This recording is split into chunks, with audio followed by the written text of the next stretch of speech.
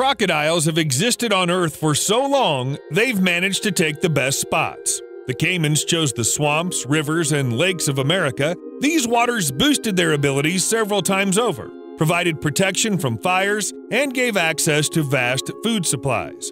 A crocodile paradise. But sooner or later, there's a price to pay.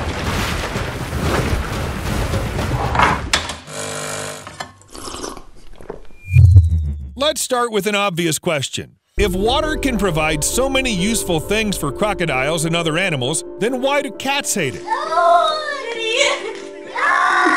I mean domestic cats, which usually do all it takes not to get wet. Scientists have several theories about that. According to one of them, the ancestors of cats lived in an arid climate and had little contact with rivers or lakes. So they treat water as an alien element. That's wariness at the genetic level.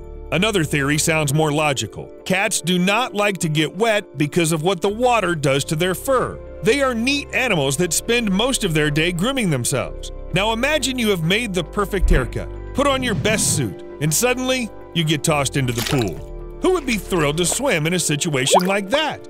But this only works with pets. Some large cats usually bathe to cool off. And then there are jaguars, and they practically live in the water. Not like hippos, of course, but they still spend much more time in the water than you would expect from a cat. Jaguars feel so comfortable in the water, they not only swim, but also hunt and even eat without swimming to the surface. Even the most experienced swimmer cannot handle this, but for a jaguar, it's as easy as for a human to send a funny picture to someone in a messenger. Apparently, jaguars can hold their breath for a long time and feel quite comfortable. I searched the entire internet to find out if there's any record among the jaguars and found out they can hold their breath for 20 minutes. Wow, this is simply incredible for a cat. But where do such skills come from? And why would jaguars need them? To answer this question, we will have to go several million years back. Back then, there were no jaguars, or any large mammals for that matter. Well, you know, it was the kingdom of the dinosaurs, and at the same time, a paradise for ancient crocodiles. They were so tough they could eat any creature that happened to be in the water, and so they let their guard down. When you stay at the top of the food chain for millions of years, you don't expect this to change. Crocodiles were simply not ready for the appearance of jaguars. Though I don't quite understand, how can anyone ever think of eating crocodiles? I mean, have you seen them? They look like the toughest animals to hunt if you only have claws and fangs. Just think of the tough skin, reinforced with plates from the outside and subcutaneous bone plates, which merge with the bones of the skull. That is, there are additional bones inside, outside, in the back of the head, and along the spine, there are hard plates. It's like putting body armor over another body armor. The lower body lacks additional protection, but the skin still remains tough. Together, this makes the crocodile's body almost impervious to attacks, and if you add powerful jaws, the ability to stay submerged for a long time, plus other skills, you get Chuck Norris from the animal world. Hit me, tough guy. You call that a hit? When you have such strong protection, you do not expect anyone will try to break through it. Neither did the crocodiles. And jaguars had enough time to evolve. Probably one day they looked into the pond and thought that this log with teeth could be a great lunch, which means they will have to learn to swim and pick a crocodile out of its skin. They know for sure crocodiles are no easy prey, so they figured out exactly where to bite. The short and wide fangs of the jaguar can break the skull of any victim and pierce the brain. All of the crocodile's armor becomes useless if the jaguar deals its deadly bite. He often aims at the ears, which are behind the eyes and are covered with something like a membrane. If ancient cats saw the powerful jaws their descendants had, they would probably be surprised. But I was amazed by something else. Some saber-toothed cats could not boast of a strong bite. Yes, these huge beasts with giant fangs did not have strong enough muscles to crush the victim with the power of their jaws. Even the smilodons, mistakenly called saber-toothed tigers, were weak compared to today's lions. Sorry, Diego, you're out of the competition. But if the smilodons had a weak bite, how did they sink their fangs into the victim? Or what, those were fake fangs that just looked pretty? Scientists have concluded that instead of the strong jaw muscles, the ancient predators had a strong neck.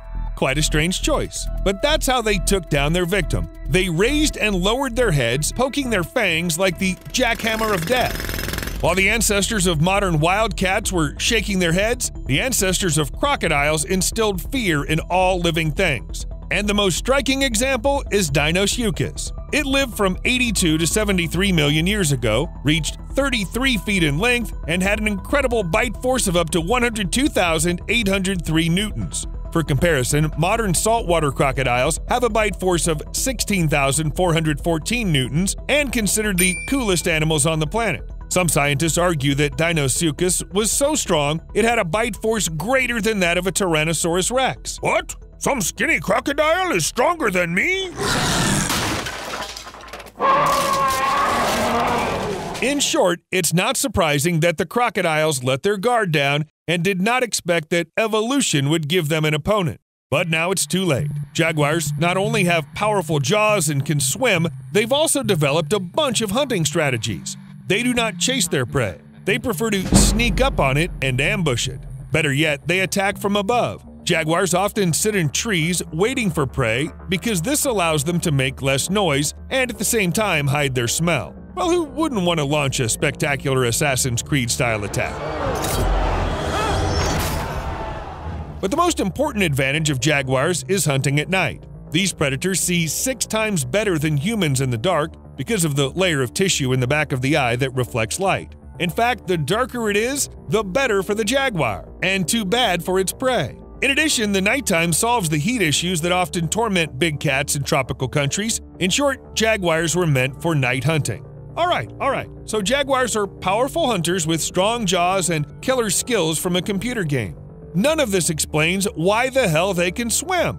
But you know what? All mammals can swim, except the higher apes. If an elephant, a giraffe, or even a bat ends up in the water, they will swim. Well, maybe not like Michael Phelps, but they will swim. If an ape or a human who can't swim get into the water, they will drown. But jaguars don't just know how to swim since birth, they are excellent divers. Apparently, jaguars should thank the area where they live for this. There's too much water around not to learn how to deal with it. Not every human can survive without oxygen for so long, and although each of us has our level of stamina, the results of hypoxia are the same for all. Brain cells are very sensitive to lack of oxygen. Some even begin to die in less than 5 minutes after being cut off from the oxygen supply. As a result, brain hypoxia can quickly cause severe brain damage or death. The average time is 3 to 6 minutes, after which the damage is irreversible. Unless you exercised, of course. And then I thought, what if the jaguars spend so much time in the water, thus they will gradually start living there permanently? It sounds unlikely, but this is how evolution works. Of course, there is no exact data on how the jaguar will change, but we can guess. First, most likely, the paws will change and the membranes will grow. The length of the fur will decrease because it only gets in the way in the water, and only the cubs will remain fluffy, like those of seals. Then the skeleton will begin to change. The pelvis will shrink, gradually the hind legs will press against it and become either a tail or atrophy altogether. In the end, the respiratory system will be transformed, but not completely. No one's going to grow gills. Yes, this is too serious step. Even the whales did not come up to this.